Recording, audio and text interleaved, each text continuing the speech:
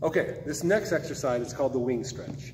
In this case, we don't have wings, but we have arms, and that's what basically we're gonna stretch. More specifically, we're gonna stretch our shoulders and our back and our chest. And with the wing stretch, what you're gonna do, I want you to pretend that you are a Superman or a Superwoman, but you just got caught by the bad guy. They put a cage on you made of steel bars. And what you're gonna do is you're gonna pretend that you're gonna use your super strength to grab onto those bars and slowly bend them out so you can walk through and escape.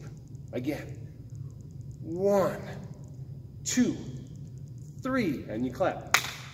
1, 2, 3, that's 2. 1, 2, 3, 3, 1, 2, 3, 4 from the side, 2, 3, 5. Okay, that's wing stretch. And the next thing I want you to do is what you're gonna find is in a doorway, put your hands on the wall, make sure your hands are clean.